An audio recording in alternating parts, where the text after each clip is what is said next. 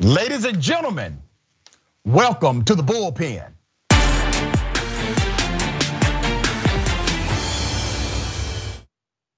Yeah, this should be interesting. In the Bullpen today, I have Jim Sedlak, Executive Director of American Life League. Now, we are going to talk about Planned Parenthood and reproductive rights. I find it kind of silly that two guys are talking about this, but it is what it is. He is considered to be a recognized expert on Planned Parenthood. Jim, good day, welcome to Indisputable. Well, thank you, it's great to be on with you. Absolutely. I don't want to presume what you know or believe about reproductive rights in America or Planned Parenthood for that matter. So I will ask you to give us your thoughts, your sentiment as it relates to those items. Well, we're one of the things that we do is to fight Planned Parenthood. We believe that Planned Parenthood brings a lot of problems with it to wherever it goes. Planned Parenthood itself is an organization that pushes three philosophies. One is uninhibited sexual activity. The second is population control. And the third is eugenics. And those philosophies don't belong in the United States or anywhere else in the world today. And we don't want them in our communities. And they had 938 clinics in our communities back in 1995. We've got that down now to 563, but we want to get rid of the whole 563 and do away with Planned Parenthood. It's really interesting you say that. Do you believe Planned Parenthood, do they do anything, in your opinion, that is necessary for a society to operate safely? Not that other people don't already do plenty of. Well, other people also do what Planned Parenthood does as it relates to the things you do not like. But you are not on the show today talking about those organizations. You're only talking about Planned Parenthood. So I would like to submit to you that Planned Parenthood is such a massive organization that 1 out of every 5 women in the United States of America, they have relied on Planned Parenthood for something. That's a big number. Over 90% of what Planned Parenthood does has nothing to do with the beef you all have with Planned Parenthood. I would imagine you have no issue with STD or STI testing. Am I correct on that? You're not correct. You have an issue with people getting tested for a sexually transmitted infection? No, we have an argument with Planned Parenthood putting itself out as the one that's doing the testing. You don't want them to do it. When in fact, it is Planned Parenthood's products that cause a lot of the problems and cause the STDs problem. All right, so let me go down your rabbit hole here. So you're not against testing for STIs, you're just against Planned Parenthood being the provider for that test because you believe Planned Parenthood somehow creates it in the first place. So they're giving people STDs or STIs? Well, what happens is Planned Parenthood promotes a lifestyle for young people, particularly teenagers, that encourage them to get involved in sex. And we know, for example, that cervical cancer, one of the main causes of cervical cancer is early sexual involvement in multiple sexual partners. That's really interesting. That's the kind of lifestyle that Planned Parenthood puts forward. Okay. Planned Parenthood, go ahead. Do you advocate for protection? We advocate that they abstain from sexual activity. Oh, that'll never work. That's what everybody ever tells me, but you know what? Yeah. It can work. Yes, actually, I was a virgin. You're still a virgin? I was a virgin when I got married. That was 53 years ago. Damn. Right. All right, man. You missed out on a lot, brother. All right, well, let me say this to you. Planned Parenthood, in addition to what you all have a beef with, they also do life-saving cancer screenings.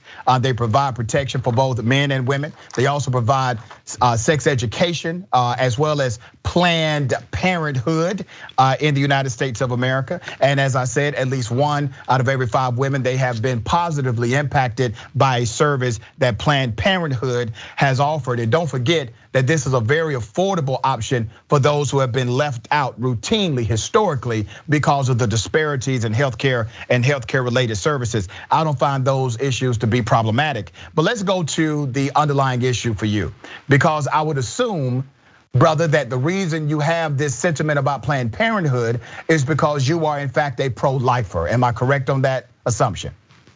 Well, you're correct about part of it. Part of it, I'm a pro-lifer, absolutely. Is this the reason that I fight Planned Parenthood? What I say in every one of my talks around the country and have for 35 years, if Planned Parenthood never did a single abortion, we would still be fighting to stop the organization. Because a lot of the things that you just listed are the reasons why we fight Planned Parenthood. You say Planned Parenthood fights cancer. Well, in fact, we just talked about cervical cancer and they help to spread it. We'll also tell you that you really believe that Planned Parenthood causes young people to have unprotected sex with each other. You really believe that? They say that.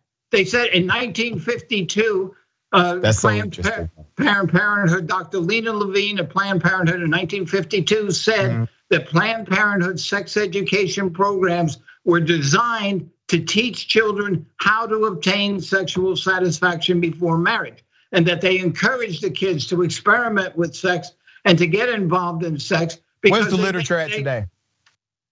I'm sorry, what? Where's the literature at today? What do they say today? The organization now that currently exists. The organization today still promotes sex education, which is really, there you go. Which is really, brother. Which is really sexual indoctrination. Oh, come on, man. Sex education is a good thing. And the reason they're trying to get is they make millions and millions of dollars from every kid who gets involved in sex. They don't make any money from kids who don't. All right. So some of the stuff you're saying is just.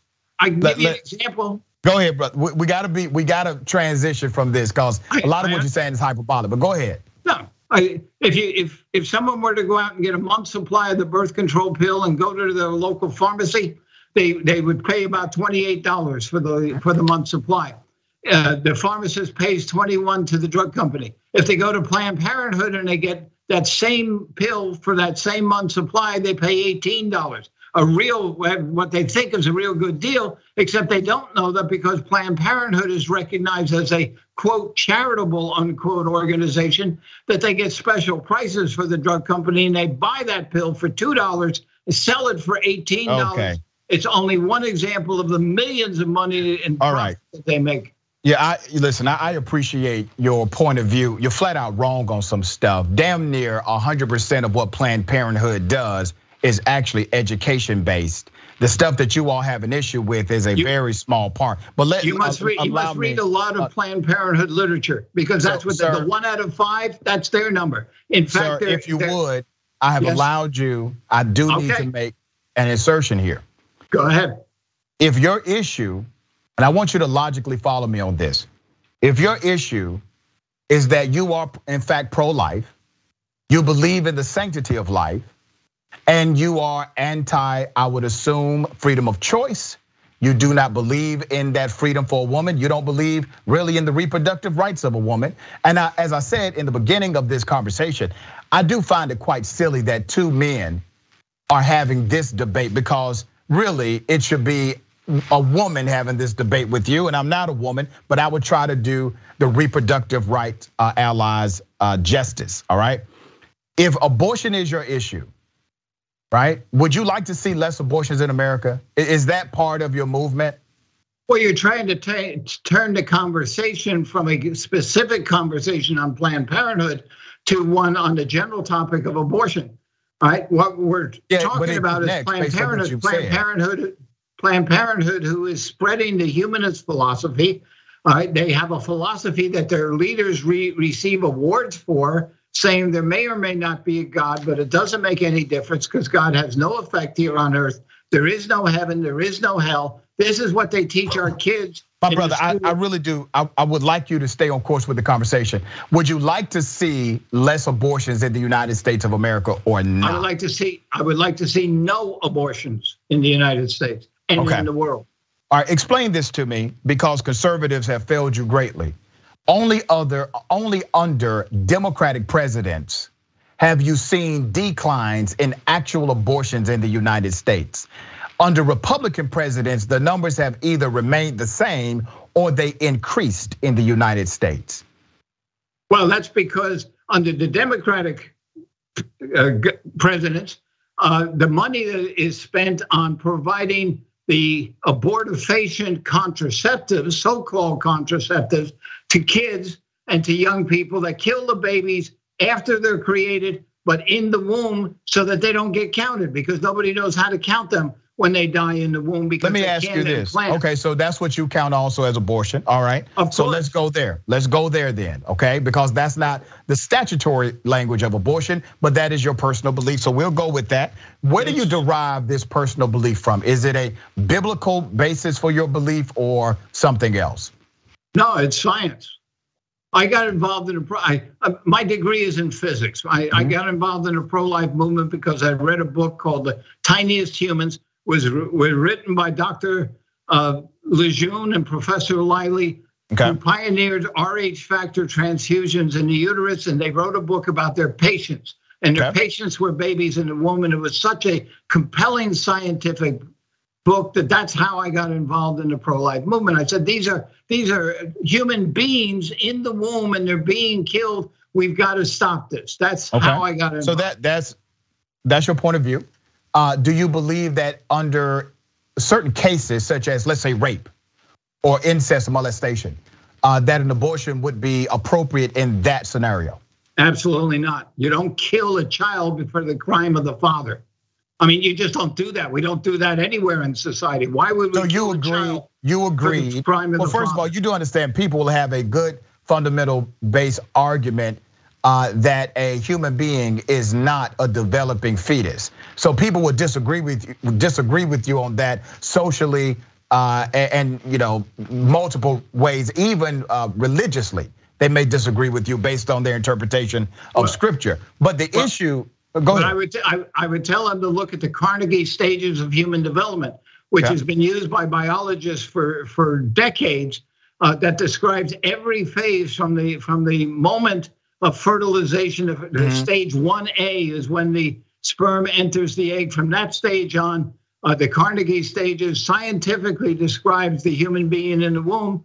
And it's not an idea, it's not a hypothesis, it's not a belief, it's scientific fact. This is so remarkable.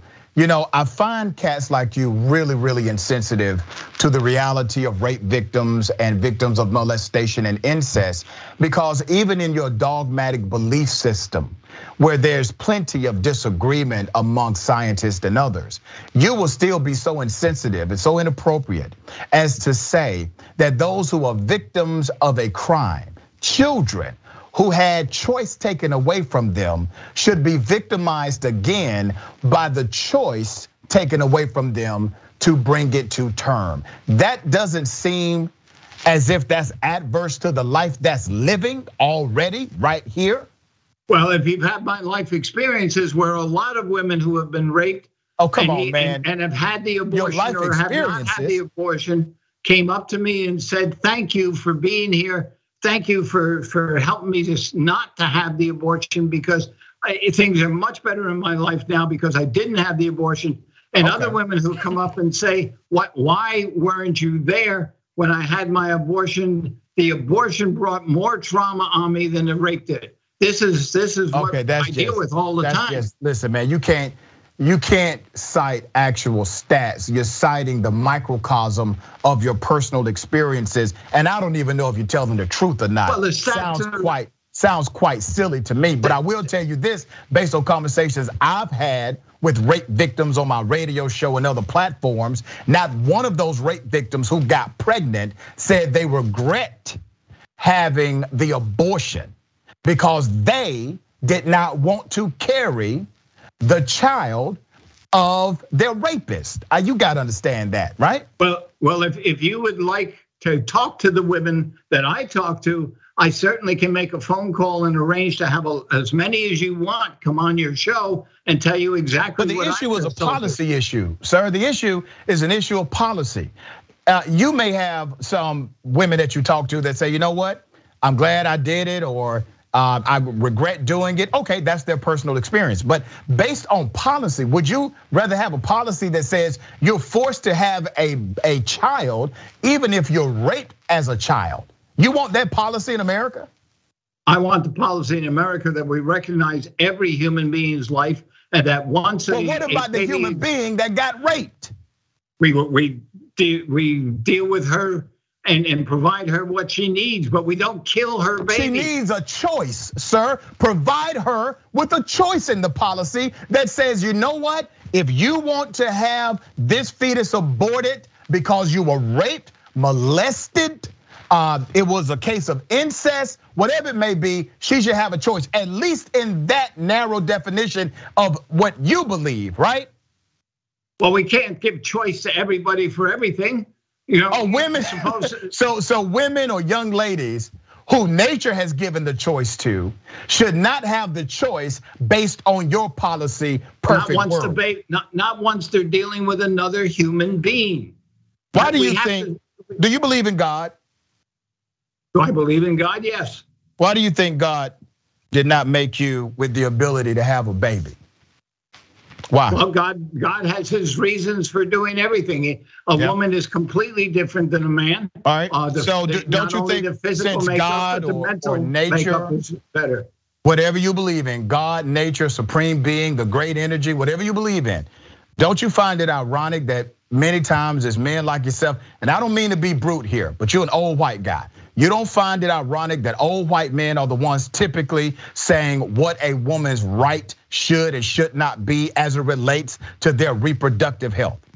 Well, I'm only second in charge here. My leader is Judy Brown, a very, very good woman, and most of the leaders in the pro-life movement are women. Okay. All right, I'm sure you had some of them on your show. Sure, before. Absolutely have. Right. Now, my producers are saying we got 5 minutes. So let me ask you this. You believe in God, you're a man of faith. What do you think the Bible says about abortions? I think the Bible probably doesn't mention abortion because it was pretty much unthinkable. But the thing here is you seem to put a lot of facts, a lot of emphasis on statistics. You quoted all those statistics in the beginning. Where do those statistics come from? They come from the Center for Disease Control. The Center for Disease Control. Some come from the CDC and others came from Pew Research.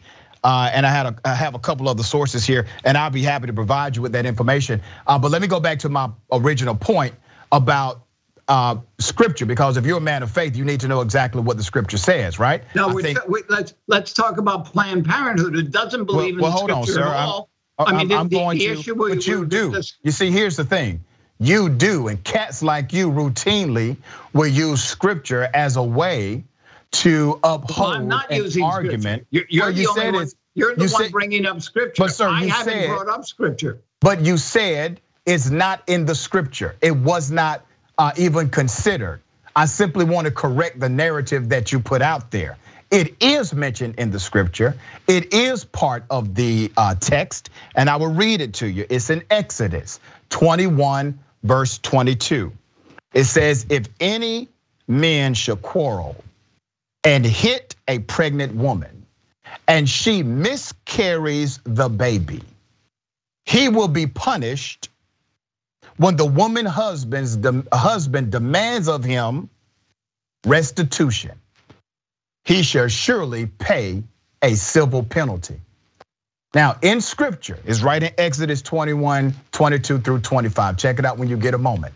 In scripture, if a man physically assaults a woman and the woman miscarries the fetus, even the Bible does not count that as a murder.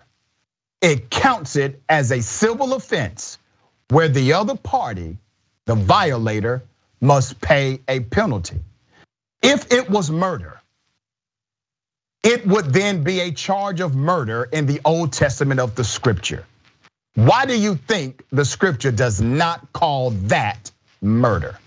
If we want to look at Planned Parenthood's philosophies, what we would do is go to read the Humanist Manifesto 2, and I invite all of your listeners to go read that, because the Humanist Manifesto 2 is the one that lays out that there are no rights or wrong, there are no commandments, that you decide whatever you want to decide, and we don't want Planned Parenthood teaching that to our children in the school. All right. Well, they and don't getting have to. $600 million in government money. All right, they don't have to. People have a choice. Isn't that the remarkable thing about America, right? You still have choice here, okay? Are you for mask mandates? No. Because that's a violation of your constitutional or civil liberty, correct? No, because they don't work. My basis is on science. All of the science, all of the field of science, except for a handful of outlier studies, they do say masks work. I'm sure when you've gone to your medical health provider, they had a mask on, and your doctor and nurse, they've been wearing masks for decades under the hospital protocol. But I appreciate you, man. Thank you for being on the show. All right. Have a good day. You too.